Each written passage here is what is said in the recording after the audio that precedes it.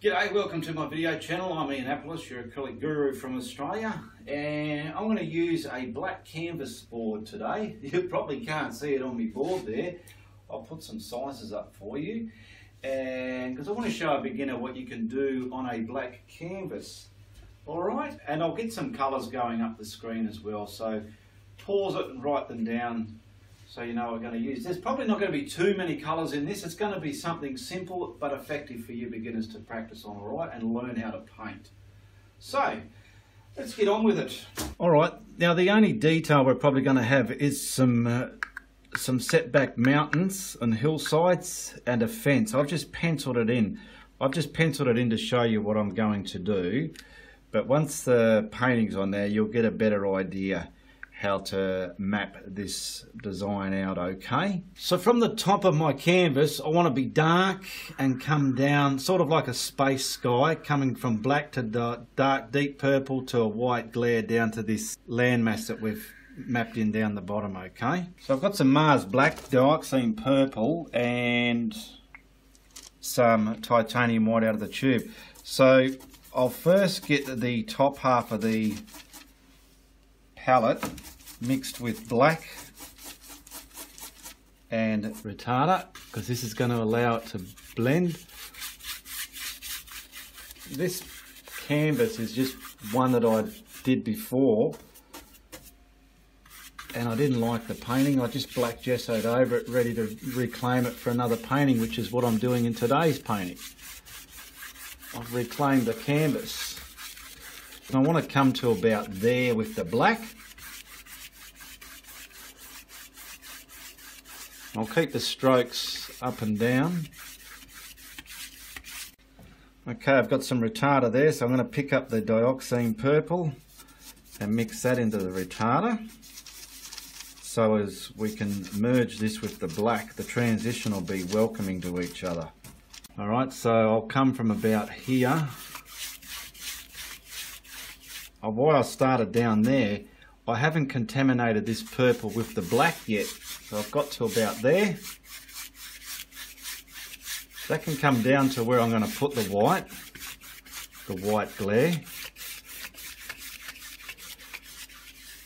Okay, now I'll start crisscrossing that and bringing it towards the black. It'll start getting contaminated. I don't mind then, because they're going to merge together.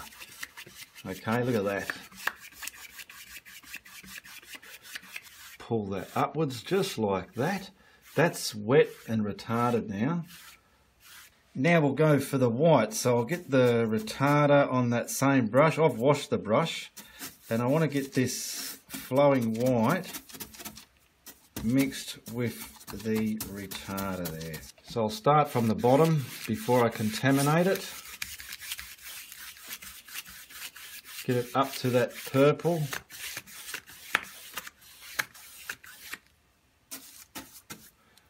Okay, now I'll start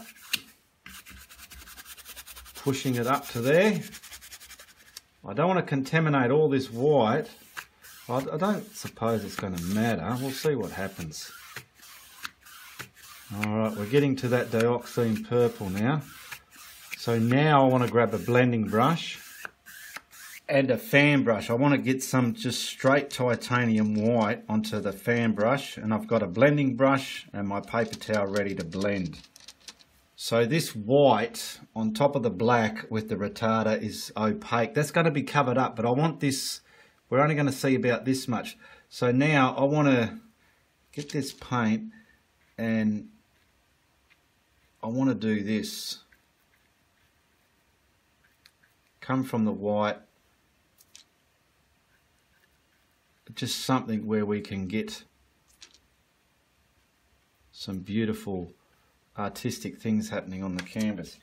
Now grab your blending brush. I'm using a 2-inch blending brush, just one from the hardware, and I want to blend this in a way that it's going to merge with that retarded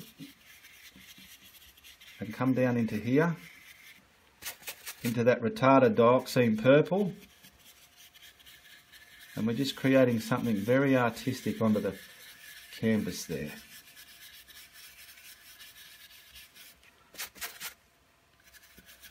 I'm keeping it in an up and down sort of stroke. I'm not getting the brush this way.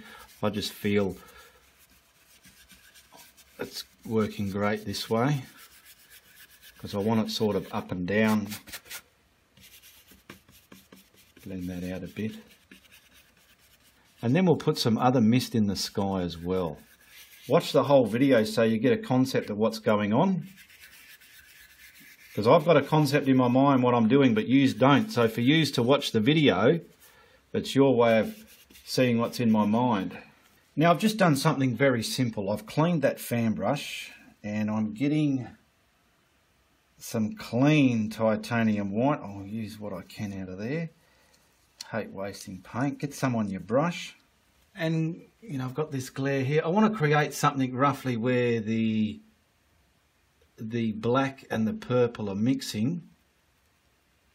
I want to create some glare in the sky. So I'm just stamping and mapping out an area. So let's say like that. I'll grab my blending brush again. And we want to sink that into the background colours. Okay, just sort of like doing some cloudy things.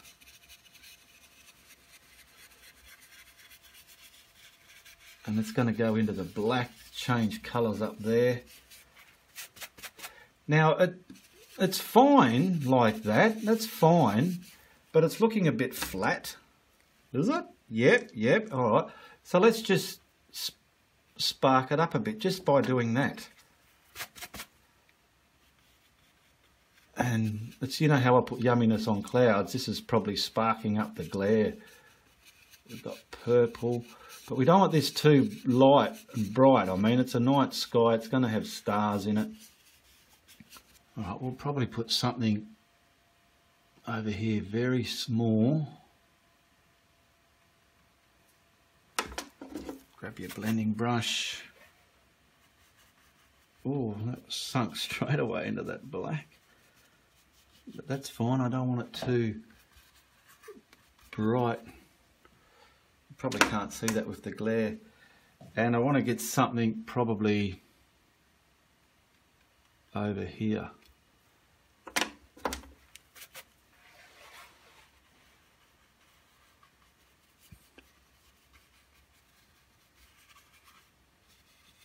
want to bring it, oh yeah, it's lifting up the purple, which is great. Okay, so we've got our sky top area like that. I want to pick up a toothbrush and the titanium white. I've added some water to it just so we can get some stars flicked onto the night sky. And you want to do these before you put your moon on, because the moon is in front of stars. I have seen some where the stars are in front of the moon and the moon is a lot closer than the stars. So, all right, what I like to do with my stars, I've done the stars right, just like that, see? Now, I like to sort of put a band, a thicker band somewhere. So I want to have my moon in the center here. So I might just have some, so I just like to concentrate just a thicker band indicating, you know, like, I don't know, the Milky Way or something, I suppose. That's just something I like to do.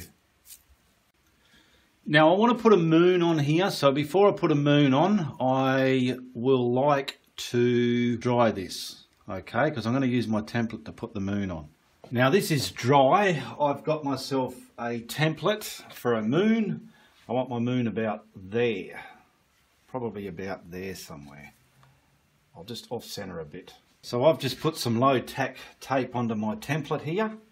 And if you don't have a template, make yourself one, or paint the thing yourself with a brush if you can paint circles, but these are just simple. Alright, so I'll put that about there. Got some low tack tape on there just to hold that in place.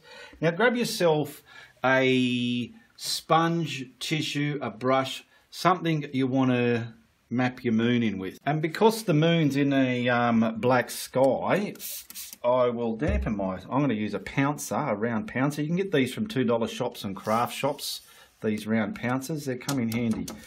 I'm going to use the grey and the white, alright? So I will prime the white I will prime. I want to put the grey on there, but to get the grey on there, I need to prime it with some white. And work out if you want a full moon, quarter moon, a half moon. I'll try a half moon. See how we go. I'm twisting this, getting it ready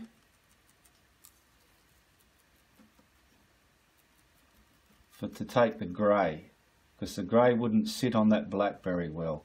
That'll do. Now I'll give that just a bit of a rub on a towel to take a lot of the wetness. Now I'm going to grab the grey mainly on one edge of this round pouncer, because that way I can control where it goes. Now, how dry is that? I want to add the grey now to this moon. The grey standing out on the black.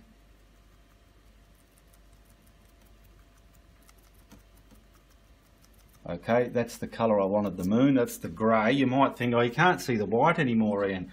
It doesn't matter. If you want to add some, while that's still wet, if you want, you can, I'm just showing you as an example here, peel back some darker crevice like that in your moon. It's just that simple. Now I've washed that pouncer. Now I only want to load up half of it so I can control where this highlight goes, okay? So I just want to load up, because if I've got it all over this pouncer, I don't want to muck up my moon up there already.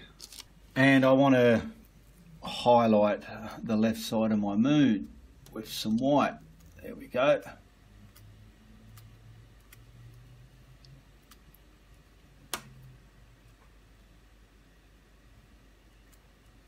Some more on there, just for this bottom area.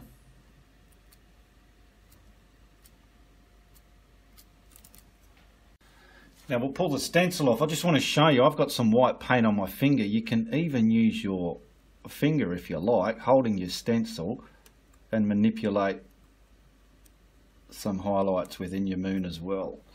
Let's just fix that edge here up. But we'll pull that off.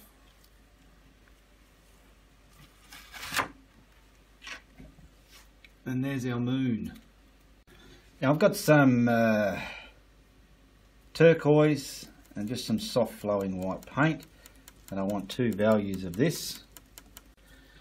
Now I have the darker value, and I want to get, like, I don't know, let's say, keep some of that light there. I want to keep some of this there like that. Let's hope that white's dried enough. Or I better dry this, because otherwise it's going to muck up my paint. Now that's dry. I want to map this in. Okay, I'll get it a little bit damp so it's going to transfer off my brush a lot easier. I just want to map the top part of this hill area in. Bring it down just to there somewhere.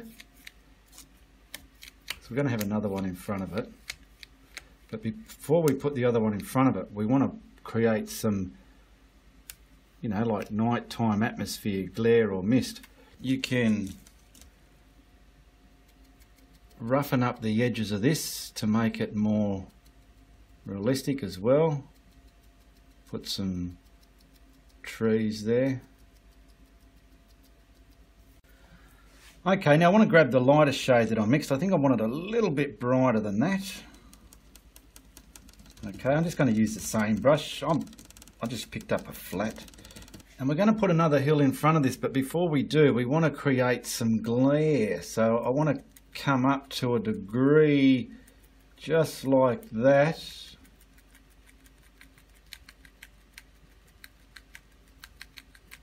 All right.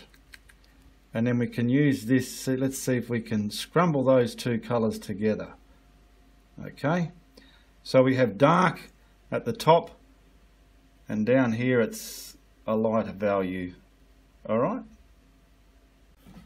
just picking up some more, putting it on, trying to control the transition where it's going into the darker colour. just so the gradient of the two is smooth and gentle. So now we'll just map in another hill in front of that to set that one back. I've got some Payne's grey here. Payne's grey is sort of a bluey blacky grey, so it's not black. And we'll come in front of there and just create some sort of shape.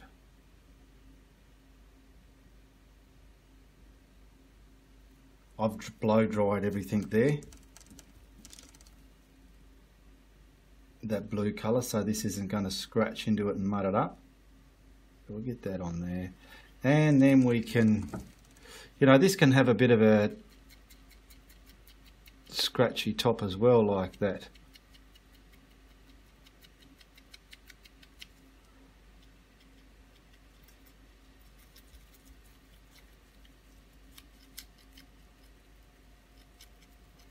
Well, I've blocked that in, and I'm just creating the tops of the distant trees on these hills out here, somewhere like that.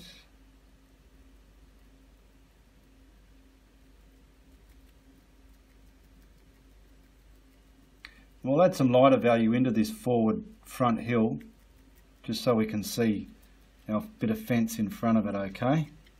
So I'm going to just grab some of that white flow white I had there. Let's incorporate some of that into there. See the Payne's grey? You can see what sort of grey it actually is. It's sort of a bluey grey. And I want to just kind of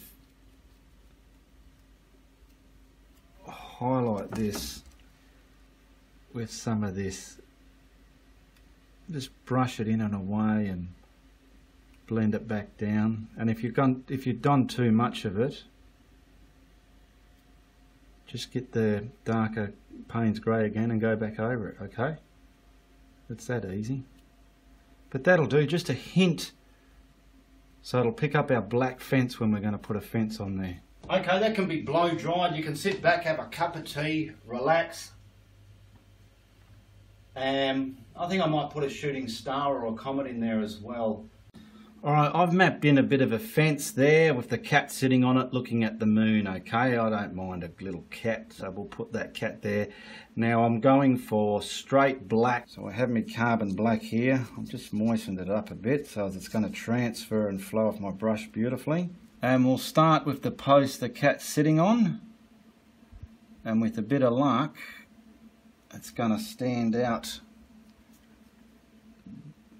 darker than that foreground mountain. You can lighten your mountain up a bit if you feel you want yours to stick out more, but I will be, get the top done, I will be highlighting some of this fence anyway. So this is like an old picket fence, just something basic there. I've just stabbed in some uprights there, you can see. Could probably even use a flathead brush for this. A nice flathead brush would be great. So I've picked up a flathead brush, and you can just sharpen the top of that. Look at that, it's a lot neater than these ones there, isn't it?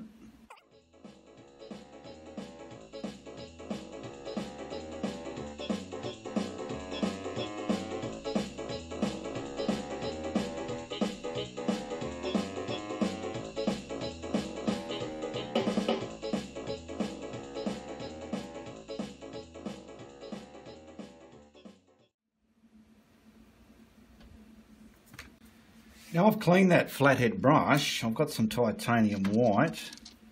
I'll just pick it up on both sides, just something to lightly highlight that. Now I haven't dried the fence because I don't want this to be stark white. I want it to bleed in with that black a little bit. So I want to, I'm going to highlight everywhere from the left.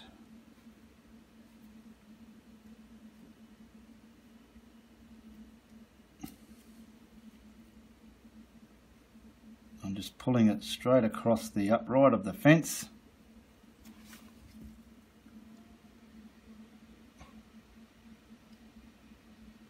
And if you feel it's too loud, by all means, like I do there. I've just left some of the, haven't cleaned the brush. I want to, yeah, grey it up a bit. That's a lot better. It's a lot more subtle. Sometimes too bright can destroy your painting. That's better. So virtually taint your white with some of that black so it's pretty grey. Oh, that's a bit loud.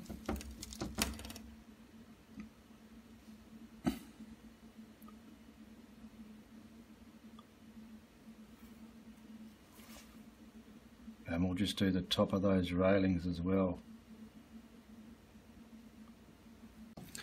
So we're grabbing some of the titanium white, we're mixing it with the Payne's grey, I mean the black here, just to get that value there. And we'll find the tops of the beams and very carefully pull them down. Where's the top of that? It's a bit artist. There it is there.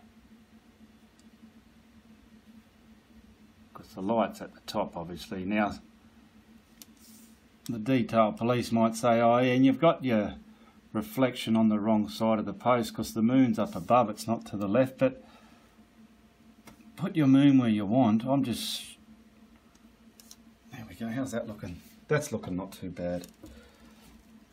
I'm just making this up as I go, so if I'd known I would have, but anyway.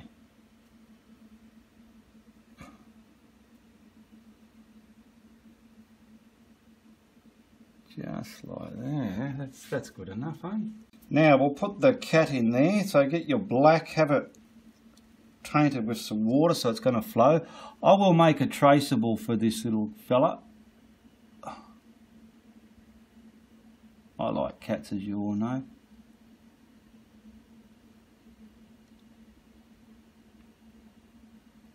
So I'm just using a little filbert to silhouette his head.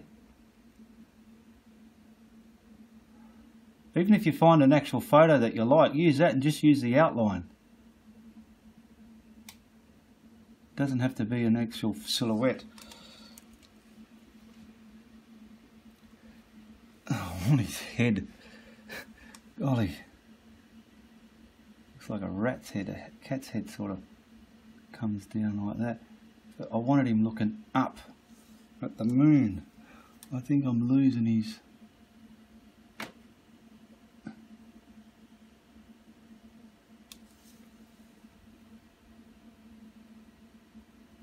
Come on, buddy cat. Gee whiz, all that sauce for just his head. And now his back's sort of arched onto that there. See how wet I've got the paint, but not too wet where it's going to be translucent.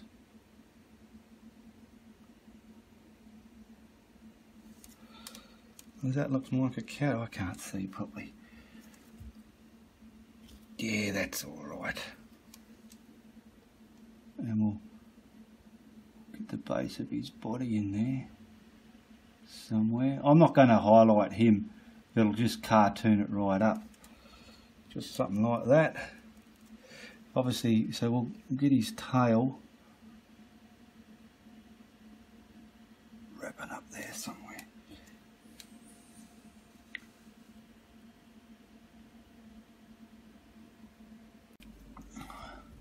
Okay, I just rubbed out the tail because it didn't look good where I had it.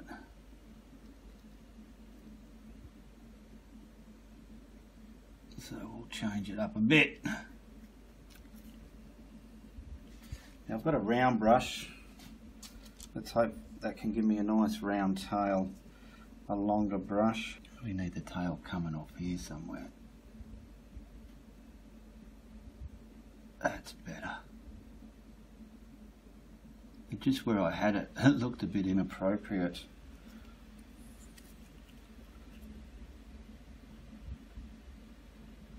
Okay, simple tail.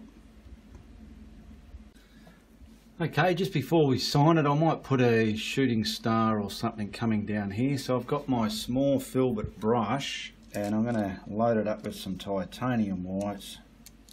Grab yourself a steady stick. You want this a little bit damp, not too damp. You just want to get a nice sharp edge on the tail end of it. So I want the head of it about there. So I want to, let's say, put him, have a bit higher up in the sky.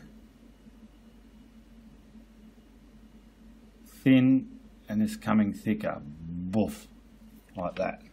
And now I've got it in there, I've just got the titanium white without water. And I want to get rid of the transparent look. At least that wet white was able to get the shape I wanted from my meteor, shooting star, whatever it is. There we go. And you want these reasonably straight because they don't have a wiggly tail on them. They're going that fast in space. They can't afford to go a bit wobbly. I want the head of it a bit bigger. So I'm just sort of manipulating the head of it a little bit broader, wider, bullet shape, whatever. I'm just moving my brush in a way that I can control the shape of this. It's just a small thing, but the more pride you put in the work, you're glad you did when it's hanging on the wall for years later, but that'll do. Now that brush, I'm going to wipe the paint off it. Boom, boom, boom, boom, boom. I'll just trace a vapor tail on that so it's fading away. You probably can't see that, but I can see it. Now, in front of it, you're going to add some glare because that's damn bright, that meteor. Let's just say this is a meteor. See how easy it is to add glare to something? You got not much on your brush, but enough to stain your canvas. Okay.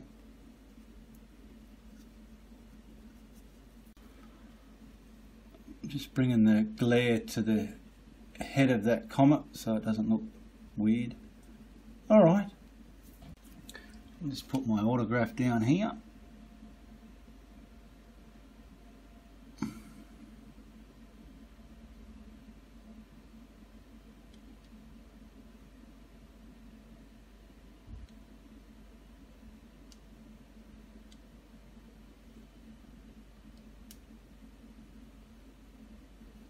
Okay, it's a simple exercise for beginners. So now you know what's involved. You can work out where you're going to have your cat and have enough light behind it to make him stand out.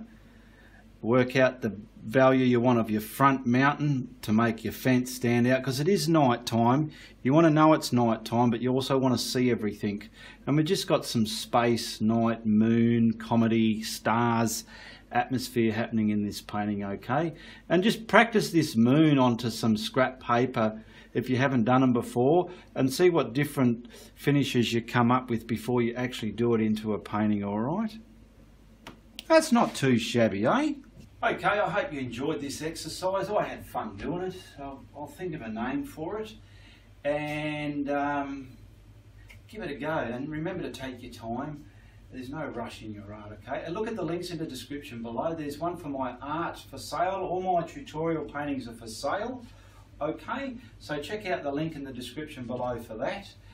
Alright, so if you like what you've seen today, you make sure you tell your friends, but if you don't like it, tell everybody, okay? All the best, goodbye, good luck, and good on ya!